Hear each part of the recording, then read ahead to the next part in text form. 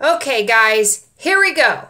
Now, hybrid A, hybrid B, I've got your back. So let's just do this. And I know that you guys have done some of these already.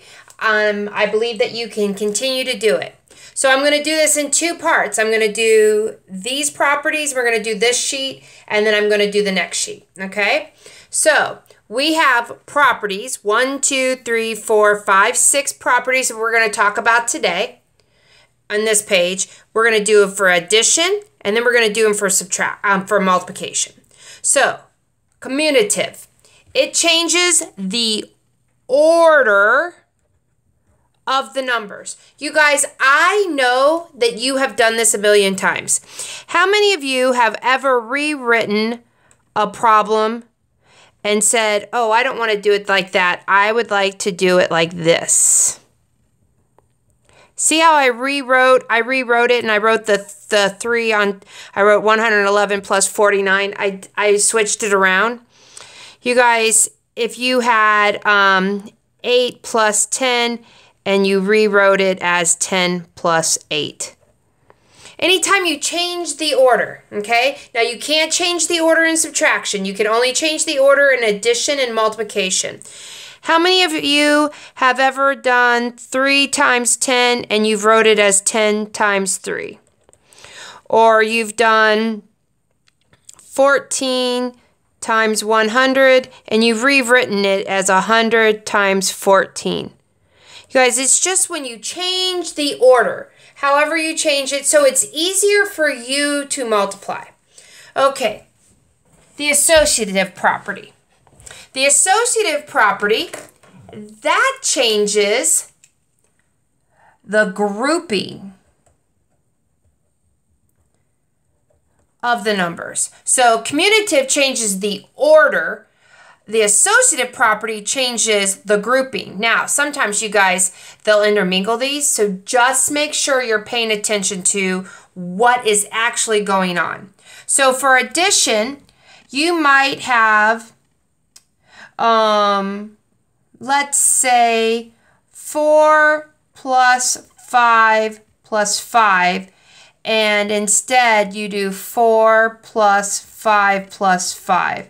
See how I moved the parentheses? So here the parentheses are around 4 plus 5. Now the parentheses are around 5 plus 5. Or you might have done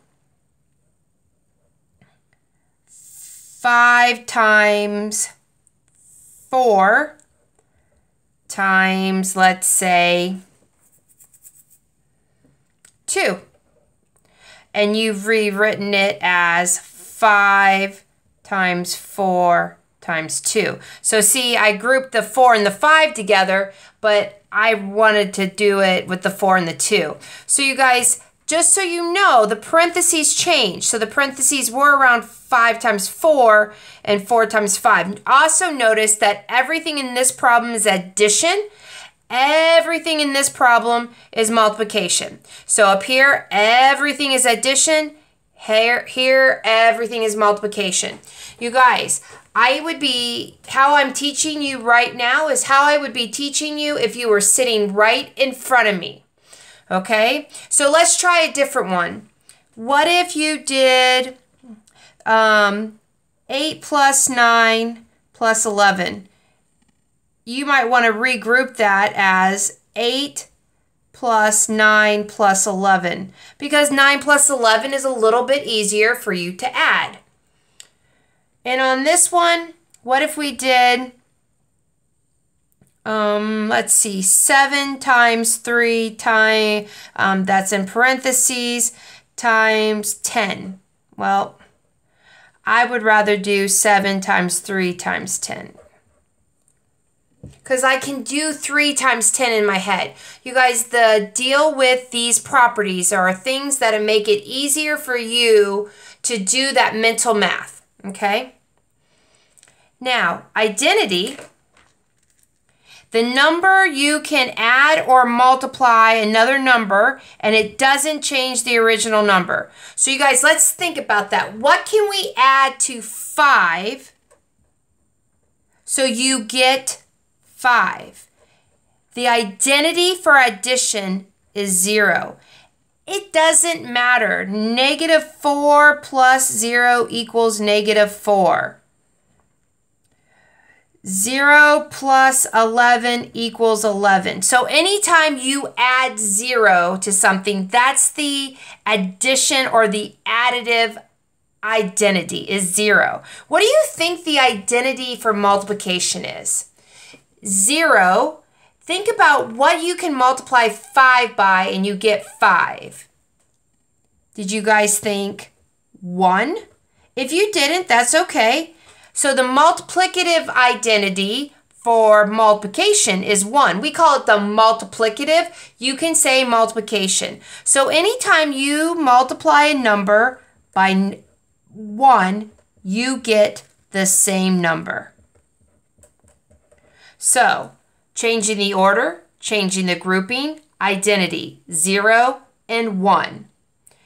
Inverse. Okay, so identity is when you add either 0, you add 0 and you get the same thing, or you multiply by 1 and you get the same thing. Now, inverse. Inverse means that when you add them, you get 0. When you multiply, you get 1. So inverses, this time we want 0 as our answer. This time we want 1. So what would we add to 5 to get 0? Well, the inverse would be the opposite. So when you add the opposites, you get 0. So if I asked you what the inverse of 5 was, you would say -5. If I asked you what the inverse of -4 is, you would say 4. If I asked you what the inverse of 11 is, you would say -11. So 5 and -5, they're inverses. Now, because they equal 0, you want your inverse for multiplication to be 1. So if I told you 5, what would be the inverse of 5? Well, in multiplication, it's going to be a fraction. So a whole number would be 5 over 1. So the inverse of 5 would be 1/5, and that would equal 1. The inverse of 4/5 would be 5/4. You guys see? I'm just flipping the fraction upside down. Or in the case of a whole number, I'm just putting 1 on top of that whole number. So inverse identities are positive and negatives, and inverses for multiplication are reciprocals. That's a fraction flipped upside down. Okay, the property of 0 for multiplication.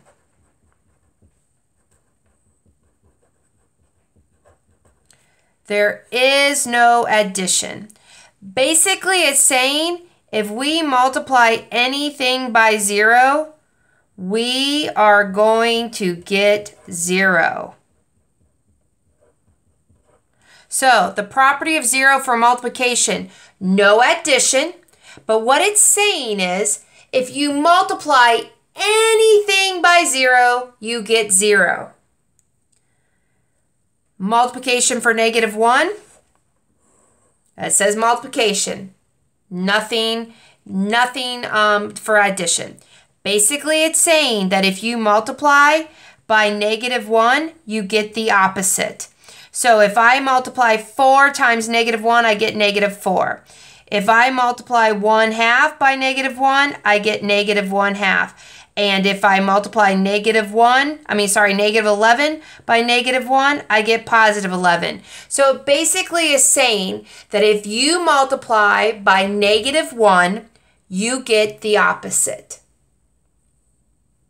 So, changing the order, changing the grouping, adding something to 0, getting itself, multiplying by 1, getting itself, adding opposites to get 0, multiplying opposites or inverses to get 1, adding inverses to get 0, multiplying inverses to get 1, multiplying by 0 gives you 0, and multiplying by -1 gives you the opposite. So now what we're going to do is we are going to match examples. Okay. So name the property of each example. What did we do here? We changed the order. 9 plus 7 is 7 plus 9. So this is commutative.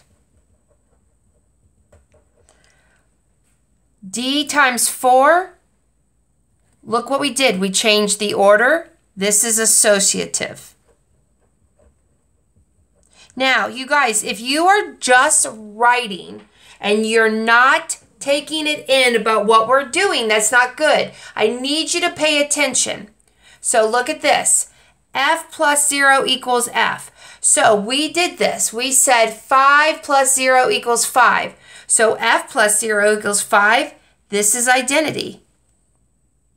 Because remember, when you add anything to 0, you get itself. Look at this. When we multiply by -1, we get the opposite. So I multiply by -1. This is, we can abbreviate this. Multiplication of -1. 1 times m equals m. Oh, that's the multiplication identity. Because anytime you multiply by 1, you get 1. Oop, you can't see it. Sorry. What does this look like, you guys? There's a 2. That's the reciprocal of a 2, and it equals 1. This is the multiplication inverse. What did we do here, you guys? What does it look like? Did we change the order? Did you say yes to that answer? Yeah, we changed it, right? N times P and P times N, that's commutative. What does it look like we did here? Ooh, I bet we changed the grouping.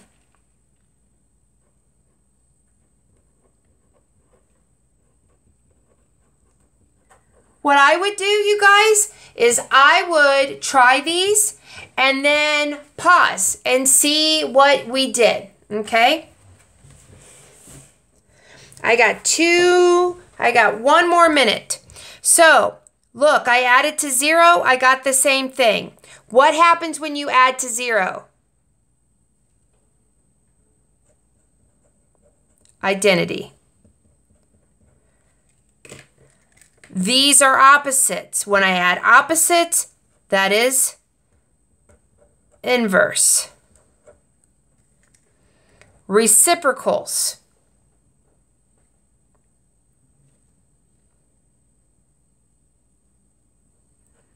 Inverse again. I multiplied by 1, I got the same thing.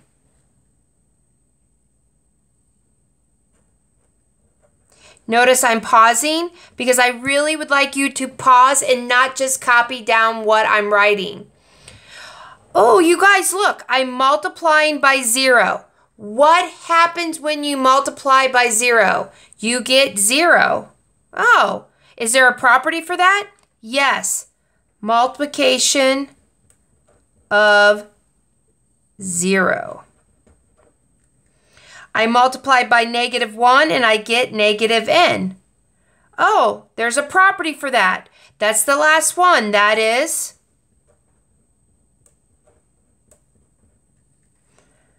three times 8 times 0. What happened here? Ooh, I grouped 8 and 0. I regrouped 8 and 0. I regrouped. I didn't multiply by 0, get 0. I regrouped. What do you think? Regrouping. Associative. And finally, A plus B equals B plus A. What did I do to the left? What did I do to the left side to get the right side? What did I do with the A and the B? Did I change the order? Commutative. Now, at any time, make sure you pause and check your answers. Pause and check. Okay, you guys, that's the first page.